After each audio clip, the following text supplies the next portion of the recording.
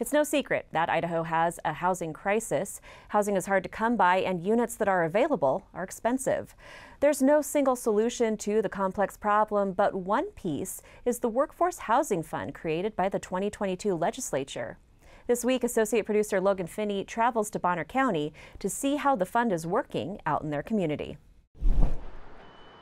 I don't think that it's a secret. There's a need throughout the state for all types of housing. One way to address a lack of affordable housing? Build more homes at more prices that Idahoans can afford. Financing that right price point is often easier said than done, says Marketing Director Jason Lands from the Idaho Housing and Finance Association. Affordable housing is kind of a broad term. The challenges that a resort community like in the Ketchum area would face is completely different from what, more metropolitan area like Boise or the Treasure Valley would face.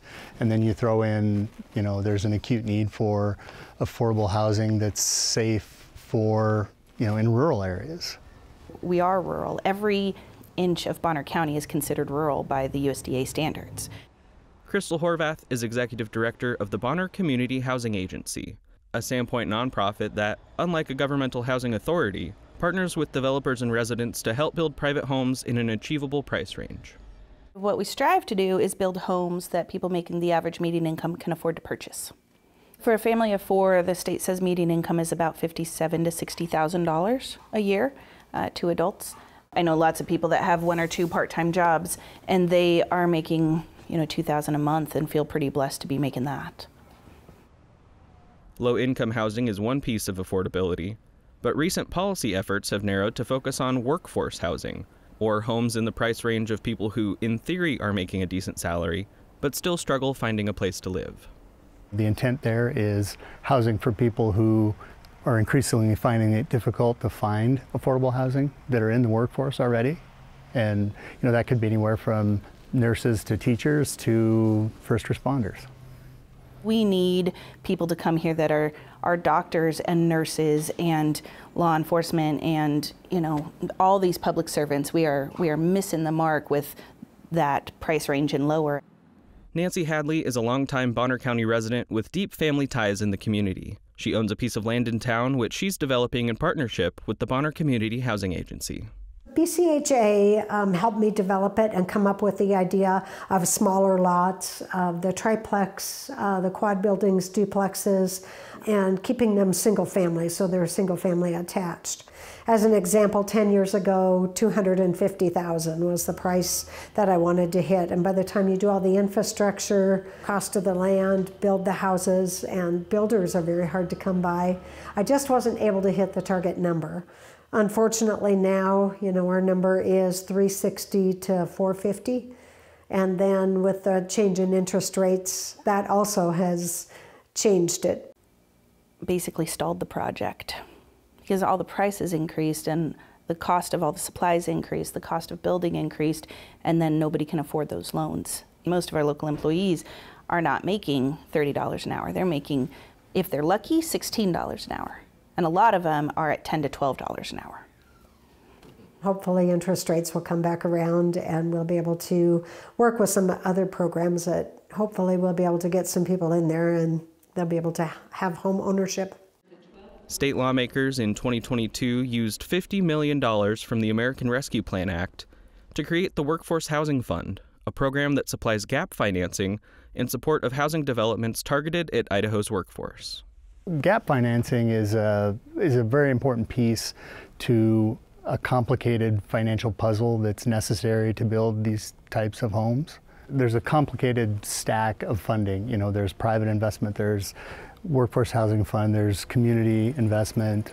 All those funding mechanisms stack up, and the Workforce Housing Fund steps in again to fill that gap between what the affordable rents can support and then the cost of building and operating a development for the long term.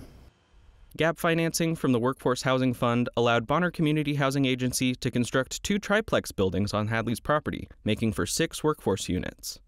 The fund financed another development in Sandpoint with 91 units and 15 more developments for a total of 1,156 workforce housing units all across the state. It was a true collaborative effort between municipalities, developers, other lenders, and us.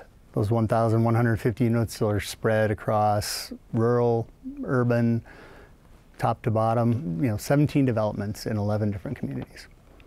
The numbers just didn't work any other way. So by having the state participate, and especially since it was my goal to build affordable housing for workforce, it was just heaven sent. The only reason that's even moving forward right now is because of the ARPA workforce housing funds. Otherwise, there would be no funds to build even one unit as a spec home to try and use to sell the rest of the units. Even with the support of the Workforce Housing Fund and other financing programs available, housing advocates still see a deep need for affordability. I have approximately 300 families on my list looking for housing, and we get calls almost every day and walk-ins multiple times a week. I can't tell you how many single moms I have with kids that are working, 30, 40 hours a week, and they just can't save enough money to afford the deposit and the security and first and last and everything that it costs to get into a place, even if they can find a place. Some private employers, like Schweitzer Mountain Resort, have turned to building their own employee housing to help get at the issue. But that's not a realistic solution for every local employer. We've had other businesses who have told us that they have had people accept job positions and then have to turn them down because they can't find a house to live in. They can't move up here and accept the job. We need those people. We need working class people. We need the trades here. And, so we're looking at jobs in the $60,000, $70,000, $80,000 range. There's no way that I'm going to be able to provide housing in the $30,000 to $40,000, but a 2-income earning family, something like that. Sold a lot to a school teacher.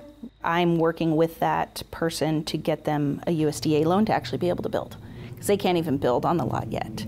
With assistance from organizations like the Idaho Housing and Finance Association and the Bonner Community Housing Agency, Idahoans are getting closer to affordable home ownership, but there's still a long way to go.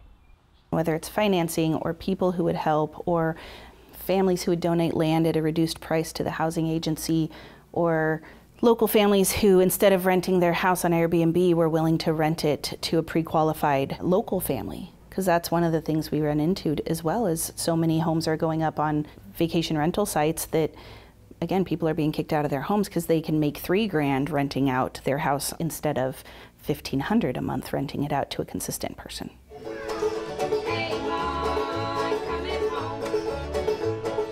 If we can do 30, 40, 20%. I mean, it's just a few units along the way. If everybody did that, it would make a huge difference.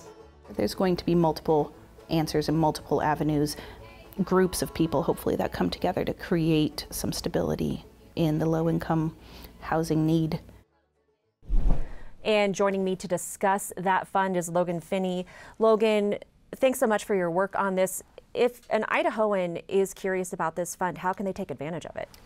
Sure. The Workforce Housing Fund is open just like any other sort of loan program or grant program to developers who are looking to build these type of units.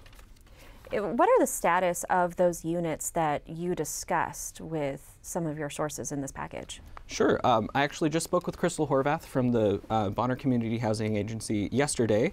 She said that they've poured foundations, that concrete is curing, and they are optimistic and hopeful that construction will wrap up in the spring and they'll be able to get some people housed fairly soon. So as we're talking about these more than 1,000 units that this fund has made possible, these are still largely units that are in progress. They're not available for people to move in right now. Oh, certainly, yes. And when I spoke with the Idaho Housing and Finance Association, they're the ones that administer this grant through the authority given to them by the state. The loans are closed and everything is financed, but it is still very early in that construction phase. That's part of the reason housing is, part of the reason this issue is so complicated is it takes a long time between idea to concept to execution to actually getting someone in the house. It's just a long time frame. We talk a lot about funding and interest rates, but there are some policy issues at play here too. I think I've heard a lot of people talk about things like tiny homes as a potential solution to affordable housing, but that's not going to do you any good if you have nowhere to put the tiny home, which is a zoning issue. What are some other issues that are not specifically tied to funding that you ran into? Sure. Similar to zoning, which is not an issue that the state has any say in, that's more of a county and city local issue. A similar financial factor is the cost of the applications, the design reviews that cities and planning and zoning commissions do, the cost to hook up to power and water city infrastructure, depending on the city. That can also be a hindrance if a lot of those very small fees stack up, or they can be different from city to city. And so that's just one more piece that a more local policymaker could make an impact on.